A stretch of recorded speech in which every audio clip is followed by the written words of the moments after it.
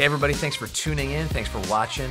We love you here at Cornerstone. We're so excited whether you're one of our students or an adult or whoever you are. Thanks for joining us on our YouTube channel. We're doing some Bible questions and answers. If you have a question, enter it in the comments below. We'd love to answer it in a future week. We're having a lot of fun doing these. So here's the question for this week.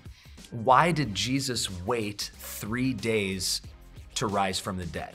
That's an interesting question. Why did Jesus wait 3 days to rise from the dead? Because he was crucified on a Friday and he rose from the dead on Sunday, which doesn't always seem like 3 days, but in the Jewish way of calculating days, it is. He rose on the third day. Why did he do that? That's a great question. Thank you for asking it, whoever asked it. And the answer is this. Many things that happen in the New Testament are pictures of things that happened in the Old Testament, and they line up perfectly. It's a really beautiful thing. There was a feast called Passover for the Jews, and it was on a Friday, and Passover was the day that Jesus died on the cross. The feast that the Jews celebrated for 1,400 years leading up to Jesus, he died on the exact day because it's a perfect picture of what was happening, that Jesus is the Passover. He's our Passover. And then the Jews celebrated a feast called First Fruits on, I think, the 16th day of Nisan, but that doesn't necessarily mean anything to us. And it was on the Sunday after Passover. And so you read these Old Testament stories, and then it just pops to life. And Jesus Christ rose from the dead on the Feast of First Fruits, because Jesus Christ is the first fruits of the new kingdom. He's the new Adam.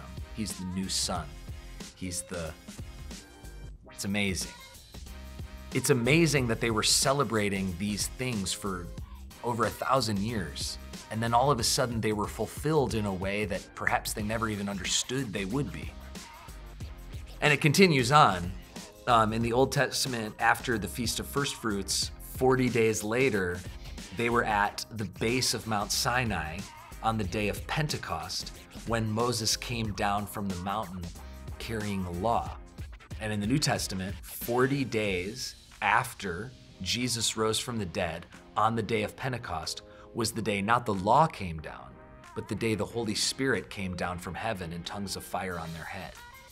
I know this is really like a Bible nerdy kind of answer, but it helps me in my faith.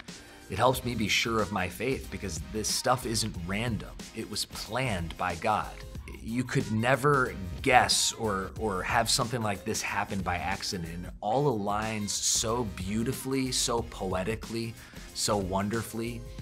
And I hope that it'll cause you to love the Bible more, but I hope that more than that, it'll cause you to love God more and love Jesus more. And I hope that you'll continue in that. And if you have any more questions, please enter them in the comments below. Thank you guys for watching.